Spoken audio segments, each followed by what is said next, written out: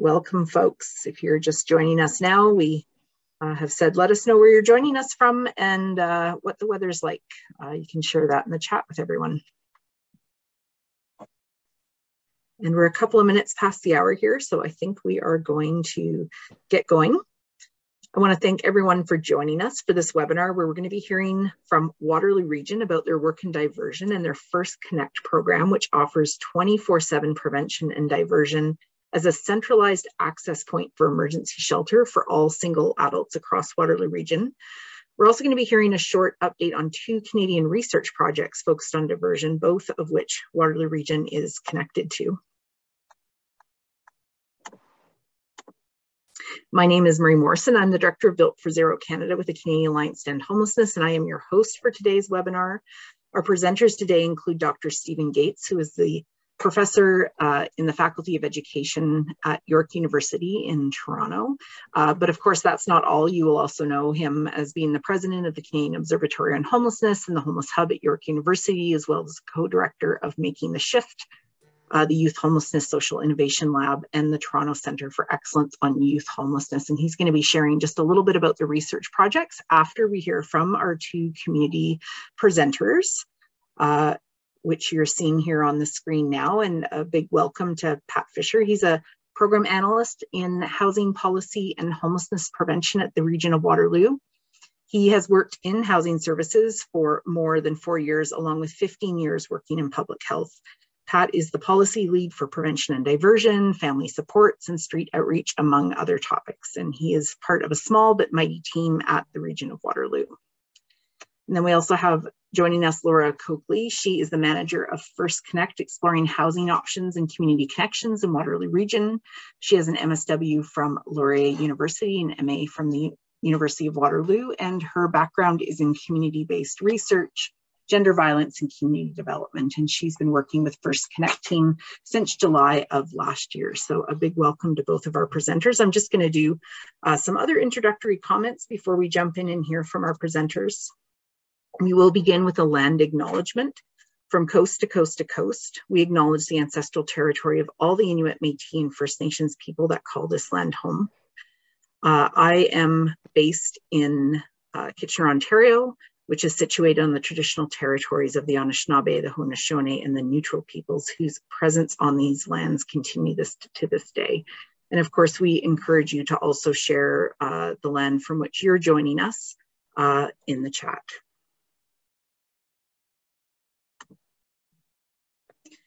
This webinar is being brought to you today from the Canadian Alliance to End Homelessness, which leads a national movement of individuals, organizations, and communities working together to end homelessness in Canada, and includes the 6 key initiatives that you see listed here. And just a bit of housekeeping before we jump into our topic today. As always, the webinar is being recorded. You will find all recordings and webinars, including this one, on the Training and Technical Assistance website under Archive Webinars, and we'll take a look at that in a moment. You might notice that closed captioning is enabled. You can choose to view that or not. Everyone is muted, and we really encourage you to ask questions either through the chat or the question function. And really just encourage you to use the chat throughout if you're wanting to make a reflection on what you're hearing or share something that's going on in your community.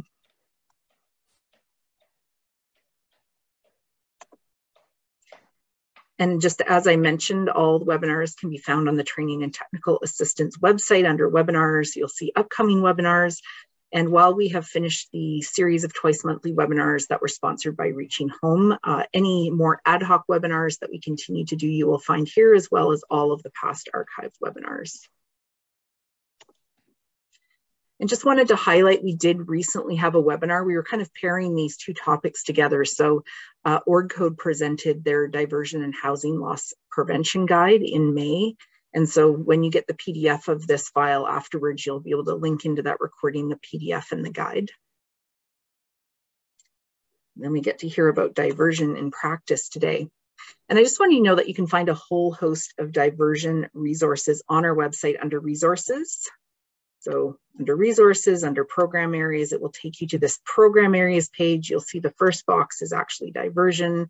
If you click on there, You will find a drop-down menu of all sorts of resources and information, and we'll be adding the last 2 webinars on diversion into the diversion webinars drop-down as well. And with no further ado, I will now turn it over to Laura to share the FirstConnect program with us. Awesome, that sounds great. Thank you so much.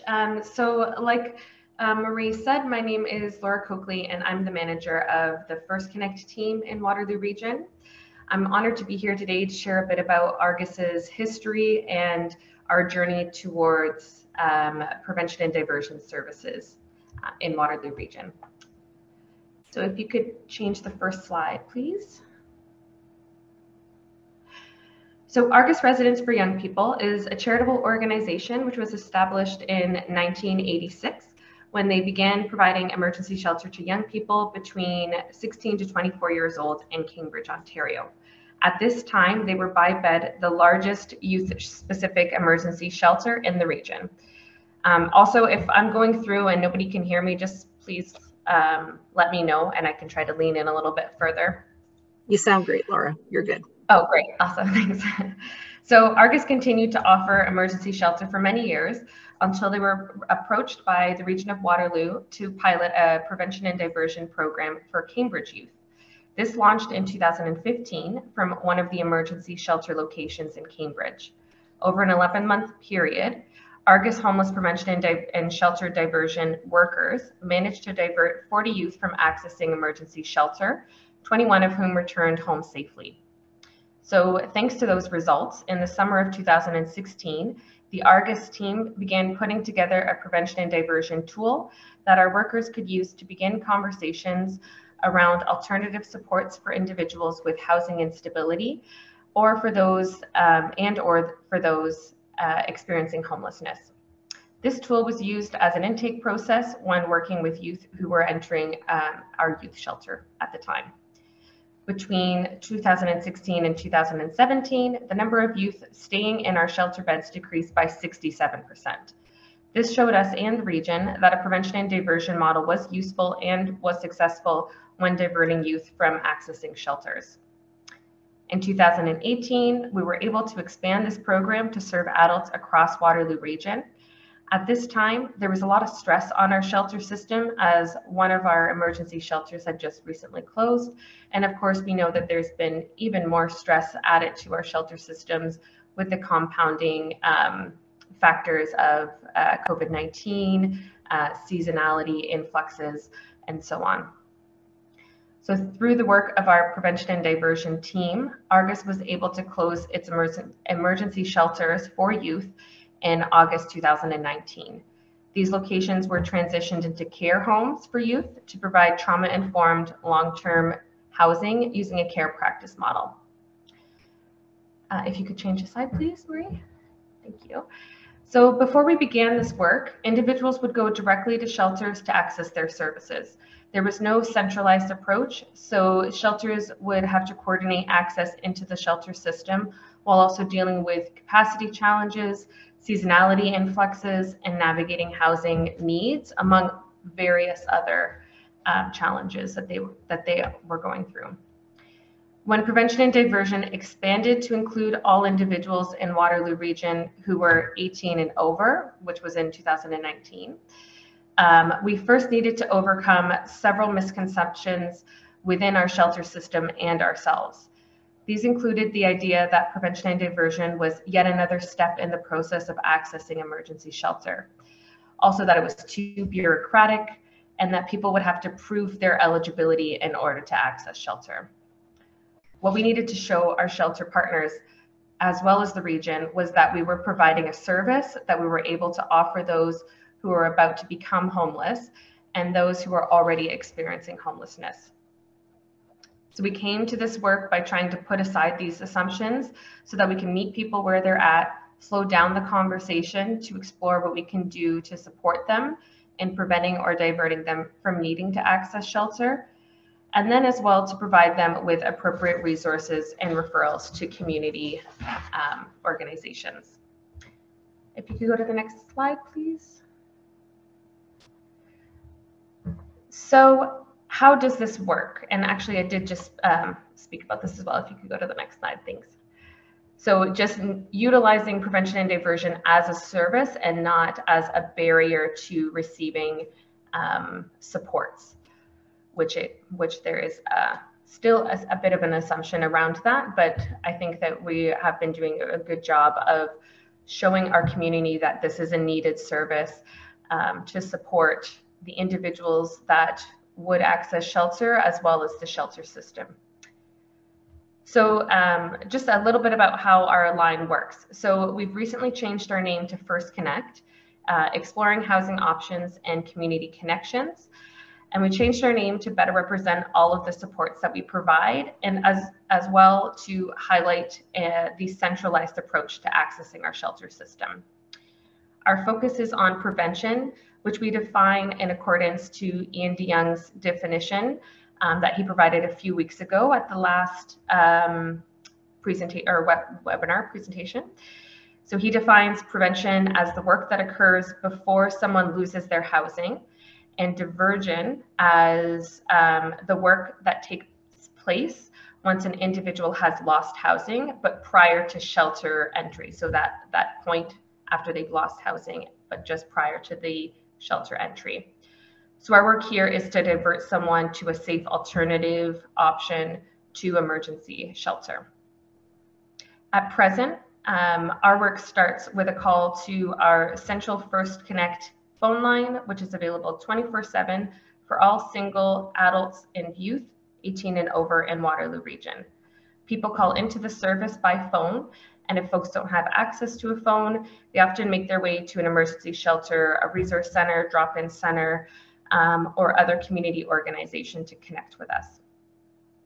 Through exploratory questions, we aim to better understand the experiences of an individual, how they got to this point, what has worked for them in the past, and go over safe and appropriate alternatives to shelter. This work involves increasing attachment to family and loved ones, if it's safe to do so, connecting individuals with community resources and supports when appropriate, and also some education around the importance of housing first and the housing first model and exploring these options. We know that each person's situation is unique, and we want to pull in as many supports and resources within our community as we can so that the individual feels empowered to choose what's the best option for them. So as you can see here, through this diagram, somebody contacts us first. We go through those exploratory questions with them to see if there are other options for them, and then we have a few outcomes.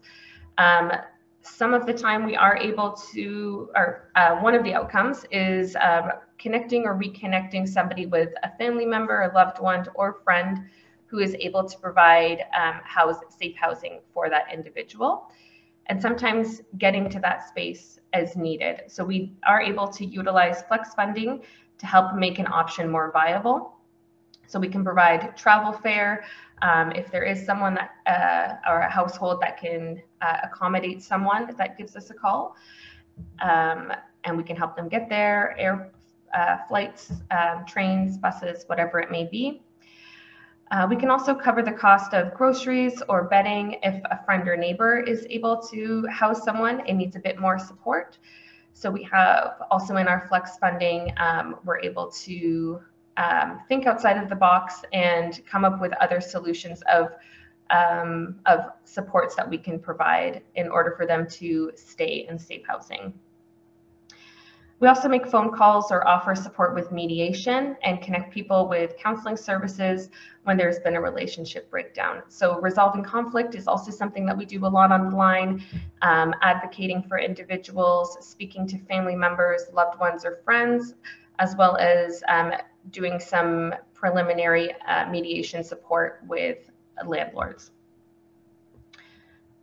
And then, of course, if emergency shelter is the best option for the individual at the time of call, we help them with getting into that, into an emergency shelter. So making sure that there's space available for them, that the shelter is aware of them coming, and then helping them, making sure that they get there safely. If you could change the slides, please. Thank you. So we follow the ABCs of our shelter policies, our shelters policy in Waterloo Region. So this begins with avoiding shelter when possible. We will always explore homelessness prevention and shelter diversion to other safe and appropriate options before discussing emergency shelter access. So that is part of our initial, the initial few minutes of a conversation on our line is going over what the line is for and discussing what other options might be viable before going into what the shelter stay could look like. So this also includes engaging with other systems such as family and children's services, family counseling, housing resource center, the mental health crisis respite, treatment facilities for substance use, Canadian Mental Health Association, landlord mediation, legal services, and many others as well. The B stands for bringing together all housing and homelessness sector services within the region. And this includes being housing focused, being accessible, safe, and being strengths-based, as well as balancing shelter demand with limited shelter resources. So in this section, we aim to reinforce the purpose of shelter as the last option for emergency purposes for individuals, and not as an alternative to housing they already have or somewhere to send children for behavioral management or something like that. We try to keep that prevention and diversion messaging when we're working with our community partners as well.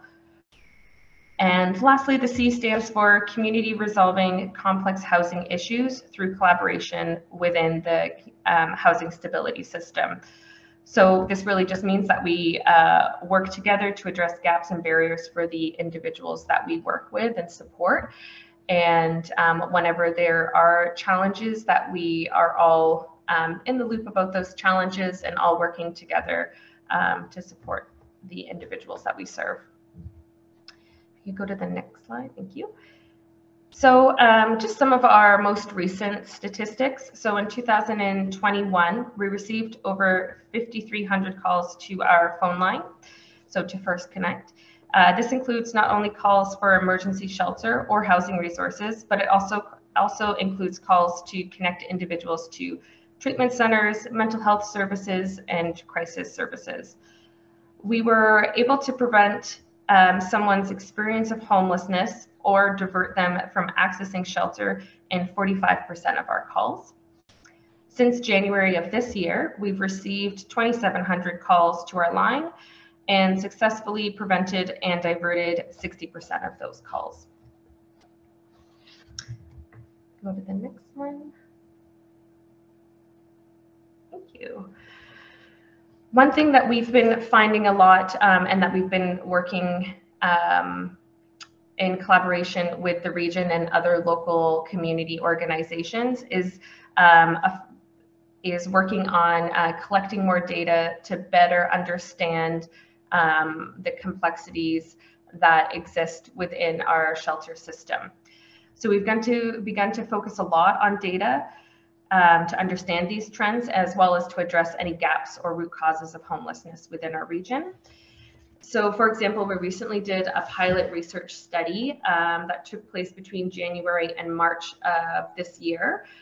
And we did it in collaboration with our local housing resource center to understand the reasons why people are accessing our shelter system. We had 177 callers participate in this short study. And from our analysis, we found that 38% of women accessed shelter due to a relationship breakdown. So this could be outstaying their welcome, not getting along with someone, a breakup, arguments, those types of things. But more men than women experienced a relationship breakdown due to substance use and or addictions. Most people that lost their housing and needed to access shelter did so from a room for rent. 24% of participants accessed shelter after having been discharged from an institution, and this was primarily a local hospital or correctional facility in Ontario. 50% of those that were discharged from a hospital were not homeless prior to admittance, but 65% of those that were discharged from a correctional facility were not homeless prior to going to that correctional facility. So this is just a little summary of some of the data that we've collected, but it really does help us to better understand the inflow of people into our shelter system so that we can start to create and come up with ideas of preventative programs to support our community. And those are just some upstream initiatives that we've been working on within the community, and the region specifically has been working on and doing some amazing work with addressing these root causes. Go to the next slide, please. Oh, okay, sorry. I just have one other piece, was that that our next steps are to do more diversion work in shelters. So in the fall, our team identified a gap in services between when someone contacted our phone line, access shelter, and then waited to figure out next steps with a housing advisor, for example. And that would be either a housing advisor at the shelter or at our local housing resource center. So we found that a lot of information came out in conversations with shelter staff the day after an individual arrived to shelter, had some space to rest, and were able to talk in person with someone about their situation and what their next steps are. So we just began in May to start doing in-person follow-up conversations to meet with people in person at shelter to understand their situation and to see if we can support them with coming up with short-term and long-term goals on how they can exit shelter the quickest way possible.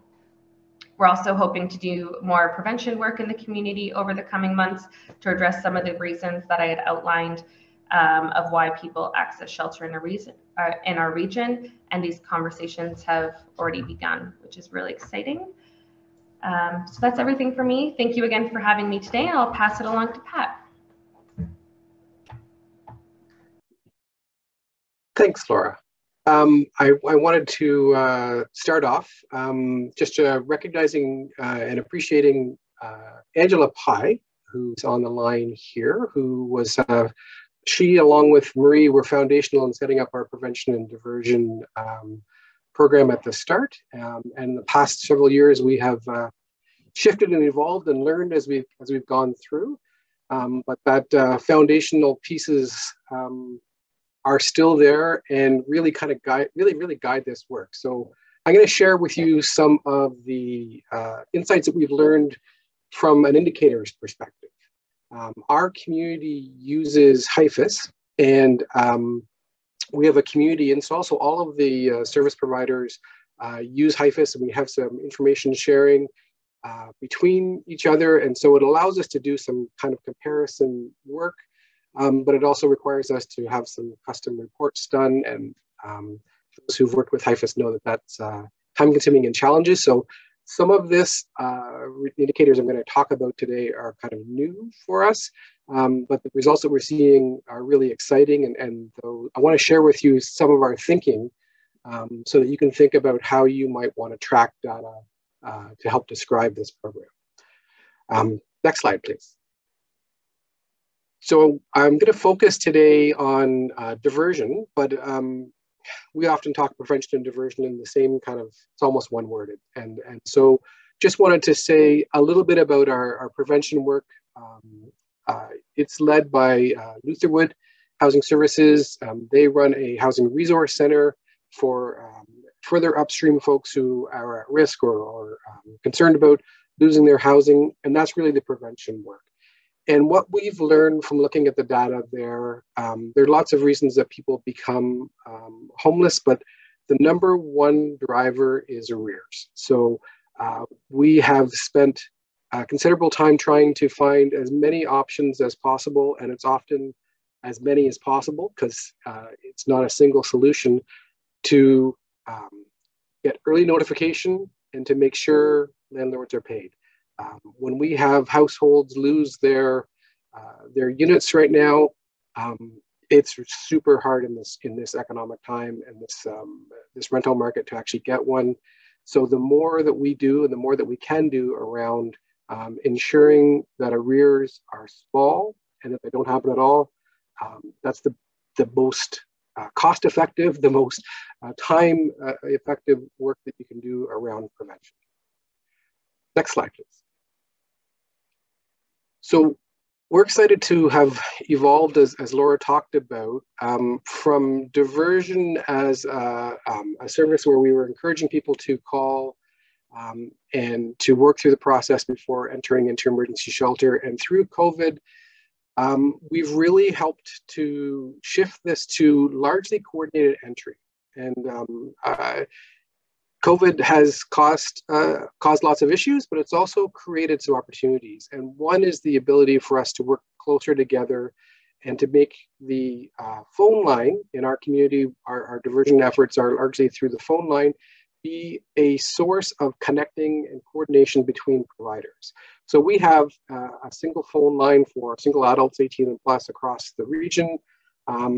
That line will also refer you to the youth line. So Safe Haven is one of our youth emergency shelters, and they'll do the diversion work for those 12 to 18 and refer between themselves and another youth shelter.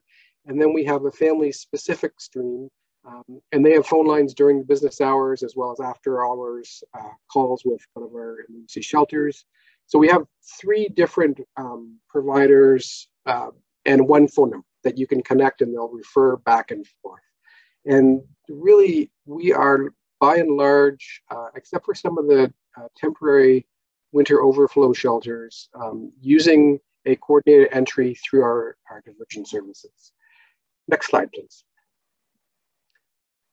There are 4 key indicators I would suggest that you look at counting and tracking as key for this work. Next slide. So the volume of calls, couple things that happens there is that it helps to identify appropriate levels of resourcing. How many staff do you actually need online? How long is the wait time for people to actually get through? Are there changes in the number of calls month over month? So are we seeing shifts earlier on in our system and pressures that allows us to adapt to our programming and to try to problem solve as quickly as possible? There's benefits to those who are at risk of homelessness by having all the calls go through one number. So there's a consistency, there's an awareness of what's available.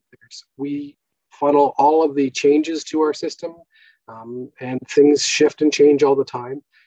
Through this line, so there's a consistent messaging and consistent understanding of where spaces are. In COVID, we had some emergency shelters that were closed at different times because of outbreaks, and so we could really quickly and easily adapt to those changes by having a centralized approach. A second is there's a benefit to community partners. So we now have the phone line available 24/7. And it's a real benefit to EMS, to police, to fire, who are in contact with people in evenings and weekends and often difficult times, that they know where to direct people for support and how to get people the help that they need. It's a real benefit to emergency shelter partners because, again, there's a consistent approach there. And as Laura mentioned, we are seeing significant numbers of folks who are diverted to other safe and appropriate housing. You might have noticed the first year, the numbers are about 45%, and the second year, 60%. Part of that, actually, I'll talk a bit more as we go on, is about better data. The first number was really the way we were tracking was at the end of the conversation with the diversion team would be a determination if someone had been referred to a shelter. We're now able to follow that through and see if actually people went to emergency shelter. And that's where we've gone from like a 45% to a 60%, because about 20% of people who at the end of the call, you think you've referred them to a shelter, actually don't go there, that they've gotten what they needed and are able to find other solutions. And then as a service system manager, one of the benefits of having a centralized call center is that we get early notification of issues. And so trends that are coming up, concerns coming up, we're starting to get a lot of calls from seniors. I'm getting people showing up from corrections, and I don't remember getting a notification about that. Allows us to early respond and react and try to address the issues as they come up. So it's a really helpful early warning system for ourselves. Next slide, please. So one of the things that we also track is referral from. So really, and Laura helped to talk about a 2-month tracking that they did, and really detailed reporting in terms of understanding where people are coming from, to help us look at what areas we need to establish. And so, you know, for example, a significant number of folks in that case were coming out of corrections, and we have the early stages of a working group with several different corrections partners around community reintegration. And it identified amongst the partners that it's a conversation that used to happen that fell off the side of the desk, and it's one that everybody is interested in. So just having that early identification, having that understanding of where people are coming from, can lead to further benefits of the prevention and diversion efforts. Next slide. One of the things that intuitively people want to say with prevention and diversion work is successful versus unsuccessful. And we've really kind of refined that language to be referral from and referral to, because in many cases, in some cases, their referral to emergency shelter is the most appropriate outcome. And so it's really important to use clear and directed language to make sure that you're representing the service and what the outcomes of that service are, and not really putting that kind of successful, unsuccessful labeling on that. One of the things that we have seen is that 10% of calls that we get are for information only. So people calling on behalf of a child and behalf of a friend, perhaps behalf of themselves, just wanting to understand what the options are. How does this work? What would happen if I did that? And so it's helpful to know that when you can track it in terms of the referrals and what kind of information is being asked for. And again, as I mentioned earlier, about 25% of people who are referred to shelter never show up and never go to shelter, and really kind of amplifies the value of the diversion conversation.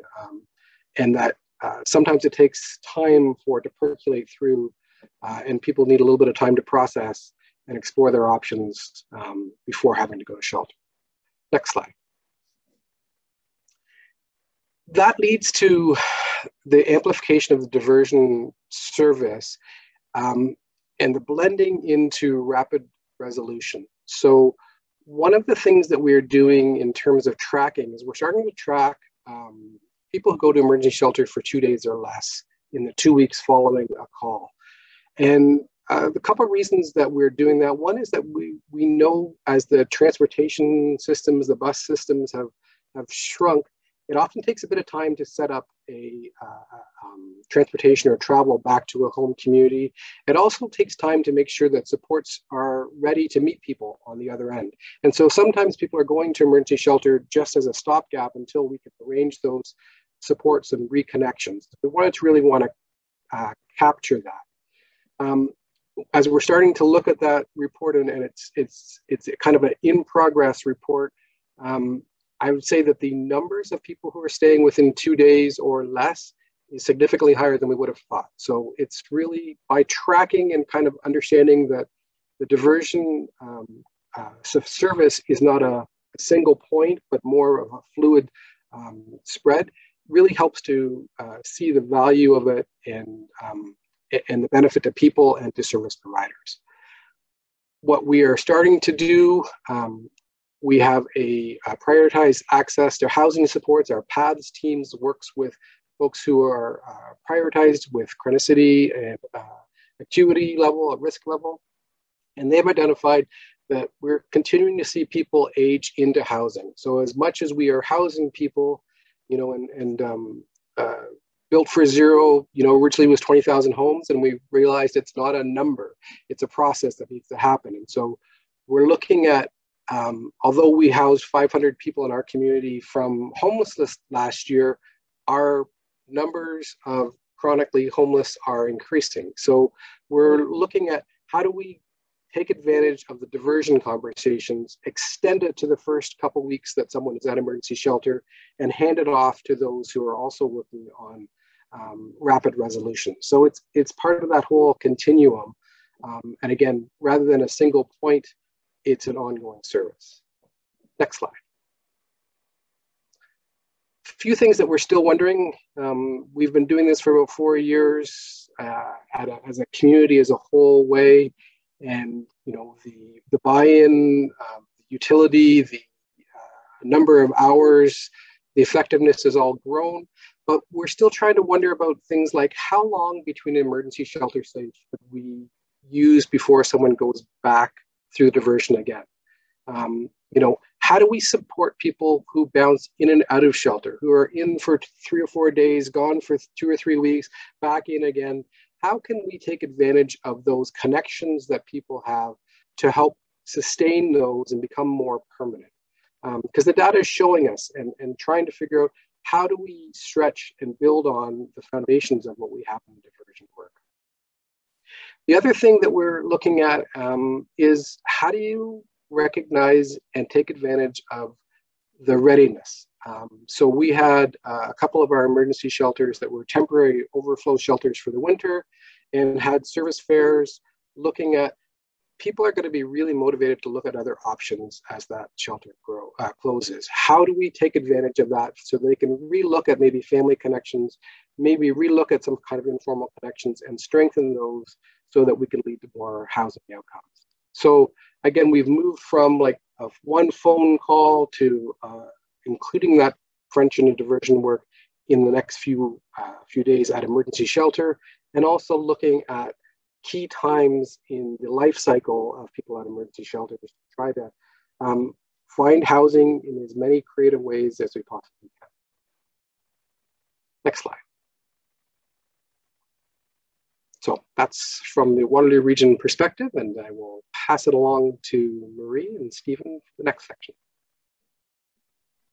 Wonderful. Thanks so much, both Laura and Pat. That was fascinating, and I'm just so excited about the work that you're doing. And I'm sure I know I have some questions and comments I wanted to make, and I'm thinking others on the line do as well. I can only imagine we're ending at 2 o'clock today.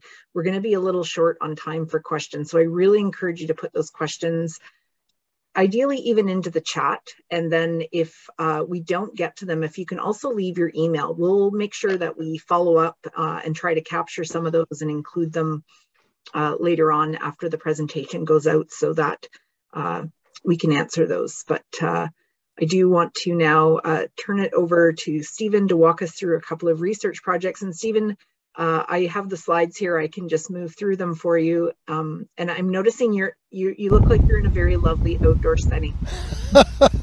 Yes, it'd be great if you moved the slides. This is the first time I've ever done a webinar in a park. So I'm in Toronto and was between meetings and got in the worst traffic jam I've ever. Someone offered me a lift to where I needed to go. So anyway, I kind of bailed, not while the car was moving, but I'm sitting in a park now, so it's quite lovely. All right. Well, we'll turn it over to you, and just let me know when you want me to advance the slides. Great. Okay. So what I'm going to talk about today is our activities around research on shelter diversion. So next slide. There,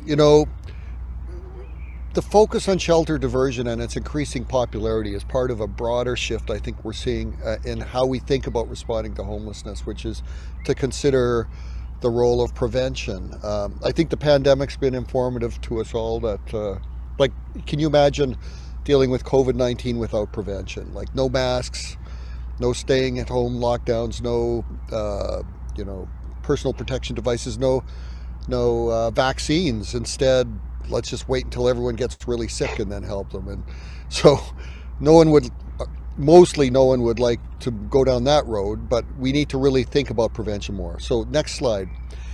And there's also an interesting imperative here. The Government of Canada, through Reaching Home, has 4 mandatory outcome areas, right? So, and I think people will probably be familiar with these. I want to focus on the bottom 2.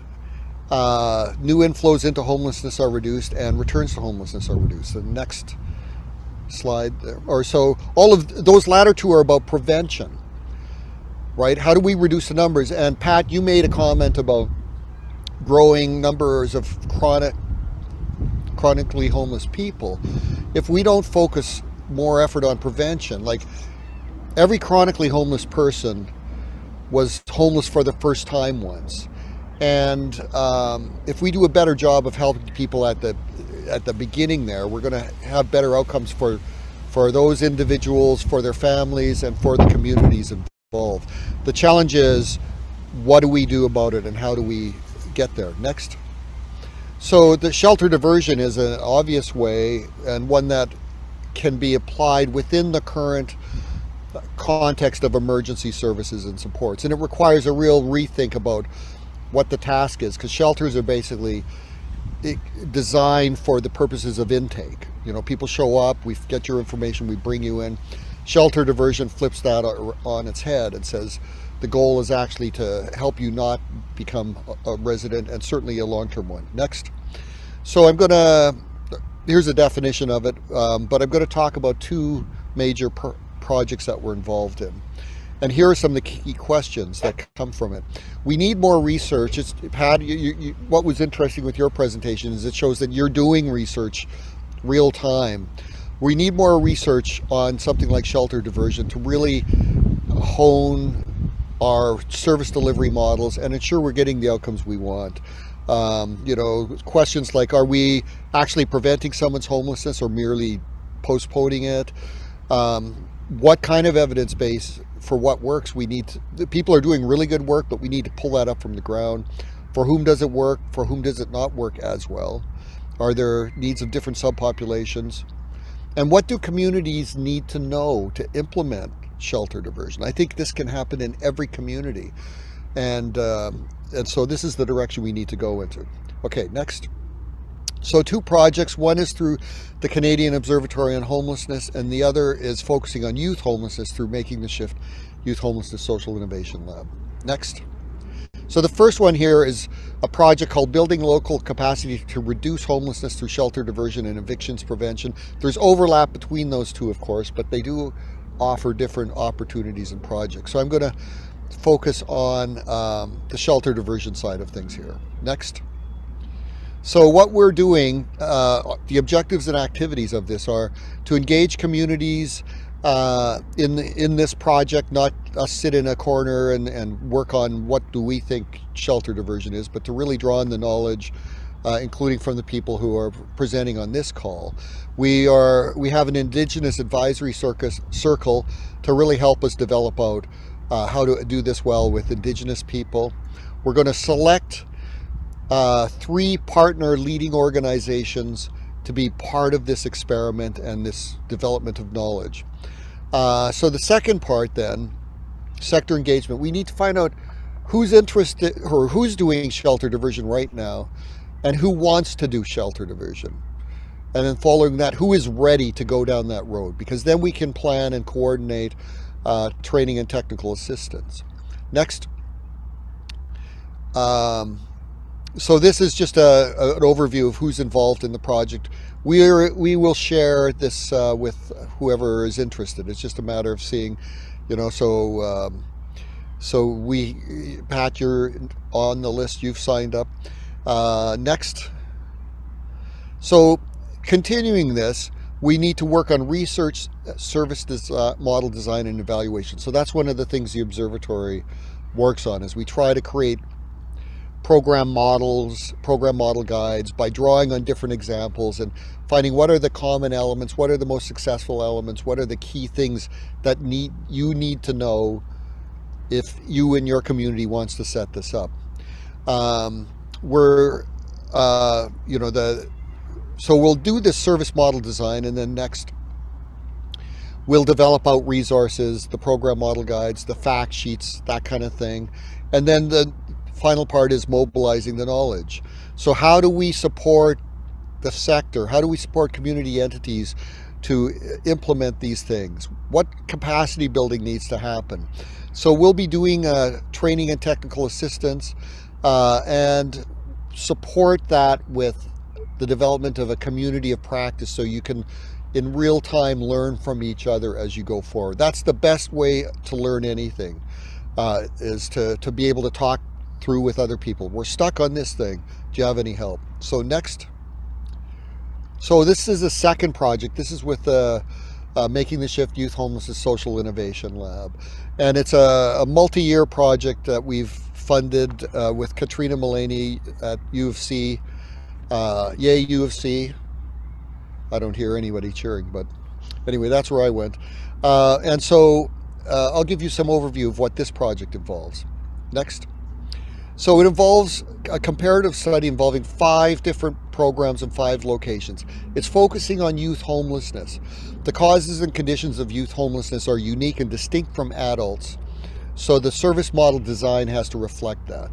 Most young people leave home not because they're evicted or things like that. It's because of family conflict and breakdown in family relations. So that whole focusing on building family and natural supports as part of shelter diversion is going to be a key thing. Next. So Katrina's going to do an ethnographic study, so a deep dive on each of these program models. She's also going to draw data from 1,000 youth, looking at HMIS and HIFIS and intake data, and do interviews with over 400 youth and family members to understand and track their history, right? So when did you first show up at a shelter? What happened after? What was the intervention? How did it work? What was successful? What wasn't? So that longitudinal approach will really get at the question, are we really having an impact and preventing someone's homelessness or simply diverting it? We'll be looking at we're doing document reviews, and we have a panel of young people with lived experience of youth homelessness that are going to contribute.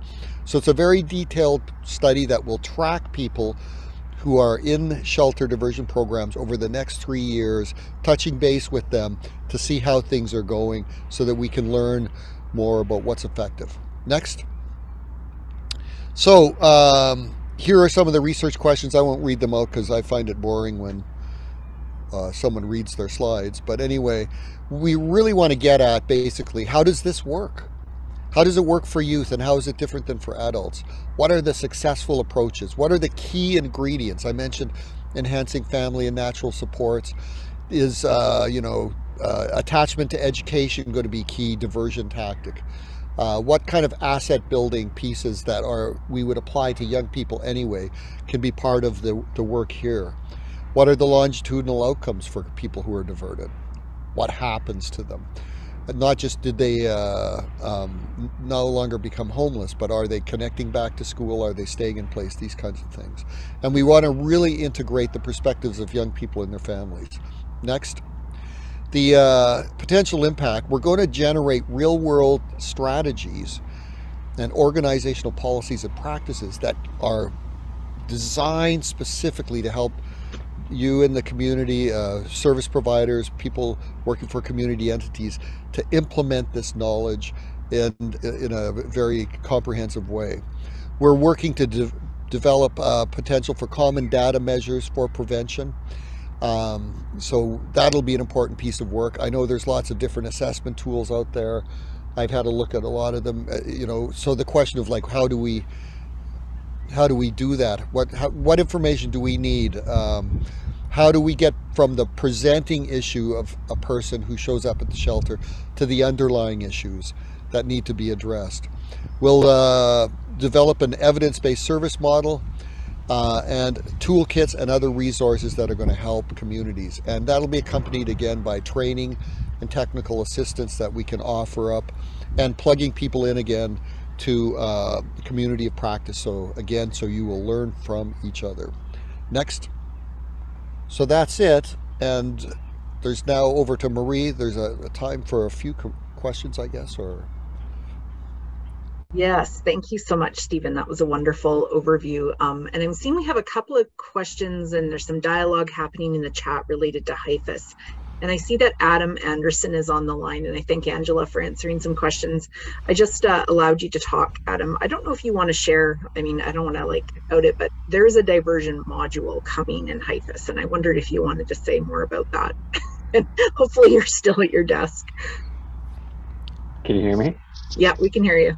Sure. So yeah, we're working on a diversion module in HIFIS, which aligns a lot with the last webinar, I guess, led by Ian DeYoung. So our recommendations have come both from CAH, the broader group from Acre Consulting, and then through our HIFIS National Working Group. But for the next major release in HIFIS, a diversion module is expected to be one of the key deliverables in the next major release in HIFIS. That's amazing. Yeah, folks are super excited about that. Yeah, I think right now people could probably record information in about 3 different locations, and there's pros and cons to each of those. And so this will hopefully just create a more logical flow in place for people to record the data. And as you were both just saying, like, the data is so important. And Pat, I just love how you folks are using your data, how you're doing some of that rapid kind of testing and responding, and it's really exciting. We have some great partners, yeah. Yeah. So yeah, we'll continue to take, we've got about 5 more minutes, and we'll keep taking questions from the chat or the question function. In a moment, I'll launch a little poll just to say, hey, how did you hear about this webinar, and get a bit of information and feedback from you. If I'm not seeing questions coming through, panelists may have questions of each other. I know I have a couple of questions, so maybe I'll just pause there and see if there's any questions between the panelists.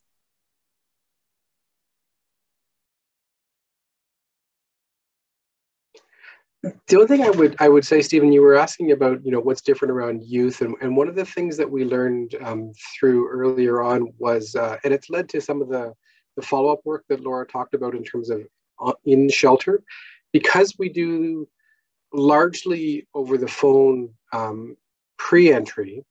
It's a different process, and we had some diversion happening at shelter, and found with youth, they would kind of say anything to get in. Like, I'm in stress, I need a place. And so whatever I would need to say to get into the shelter, because that's what I needed right now, they would do. And the staff who were doing the diversion work would then find after a day or two, oh, you do have somebody here, there is something there. And then, you know, it would take a bit of that warming process and connecting process. And then options were presented and evolved, and they could follow up. But it didn't always happen at the front door because of being in crisis and trying to just kind of meet their goal of getting a place to stay that way. I think that's an absolutely excellent point, and so true. The relational piece is really key. And as I say, it's the difference between the presenting issue and underlying. We found in some of our preliminary research, for instance, that young people will say they have no family members that they could connect with. And after a while you find out, like, what about your grandmother? And it turns out the young person's embarrassed and didn't want the grandmother to know what's going on. And so the worker then is, well, you know what, I think your grandmother could possibly prefer you to come and stay there than to know that you're staying where you are. And so, like, all of those things take time, because people aren't going to open up right away.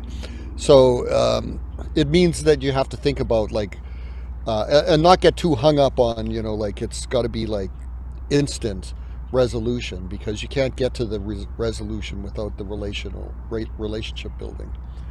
So excellent point. Which I think speaks, Pat, to some of the work you folks have been thinking about, like, how do we continue just having that culture of diversion that continues into different services, and you keep asking at continual points about that. It's really exciting what you're doing. And the other thing that we've done, and I didn't really talk about it too much there, is in our reporting, we asked for some, a couple times a year, some qualitative narratives to kind of illustrate the complexity of the work. And, you know, the stories and the connections and how much of a service instead of a screen it is becomes really clear. I don't know, Laura, if you have any, a couple of examples that come off the top of your head that you might be able to share in terms of talking about the multiple steps that needed to happen in order to help someone get the support that they need. Yeah, I mean, the few things that come to mind are like when we're able to slow down the conversation and really understand what's going on for someone who is at times in crisis, especially because we're a 24/7 phone line. So people calling at 11 p.m. or 2 a.m. Are more in crisis. But we've had some times where people have just been locked out of their houses. So we were able to connect them to a locksmith and get them into their housing. And if there were larger issues around paying rent, or the landlord is not awake at night or something like that, those are conversations that we can help them with the next day. So yeah, things like that come up, but also just not stopping the conversation at, do you have friends or family? It's do you have extended family? Do you have grandparents or anybody that's inside or outside of the Waterloo region? So really, like I said, like just slowing down the conversation so then we can unpack more of their situation and learn more about their experience. And we're finding that doing that type of work in person the next day or next few days after they've accessed shelter has also been really beneficial to outline those short-term and long-term goals that they have for exiting shelter as well. Great. You know, I have a one, we were doing the early diversion work, and like a story that just has always stuck with me is a mom who was moving into, she finally got into affordable social housing. She, you know, the timing ended up not lining up, and she'd given up her apartment before the other one was available for her. So for her and her baby, they were heading to shelter December 1st and planning to stay there for 2 months until their housing became available. And it ended up being a simple phone call to say, hey, could we figure out something out and get earlier into this apartment or into this social housing unit? It was possible. You just think that people end up going to the shelter for the most unnecessary reasons when there's other options. Yeah. Stephen, we have a question here for you. Has there been any research conducted or planned on the success of shelter diversion programs in relation to housing markets in different cities? So yeah, how much is the housing market affecting the success of diversion strategies? Oh, you're on mute. I was just typing out an answer to that, but I guess I'll just speak to it. No, there aren't any studies yet on that question. In fact, there's very little published research on shelter diversion, period. But the study that I mentioned with Katrina Mullaney involves 5 cities currently, with the potential of adding Toronto. So you'll have big cities like Calgary and Toronto, but you'll also have Guelph and Cambridge and St. Catharines. So different cities, different housing markets. Will be able to look at, in doing that comparative work, you know, contextual differences between places, and that will be very helpful. Like, what are the barriers to doing shelter diversion based on different cities? And so that will be important. It's coming. It's exciting. It's exciting to get an update on all of the great work that's happening. And again, thank you all of you for your time. Thank you, Stephen, for like parking in a park and joining us, and Laura and Pat for you know, the presentation you've put together and all that you've shared. And again, this is recorded. It will be posted. We'll be sending stuff out in a couple of days to folks, and we hope you have a great rest of your Thursday and a great heading into the weekend. Thanks again, everyone. Thanks, everyone.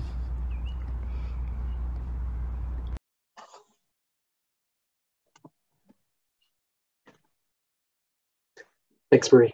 Thank you. Bye all. Bye-bye.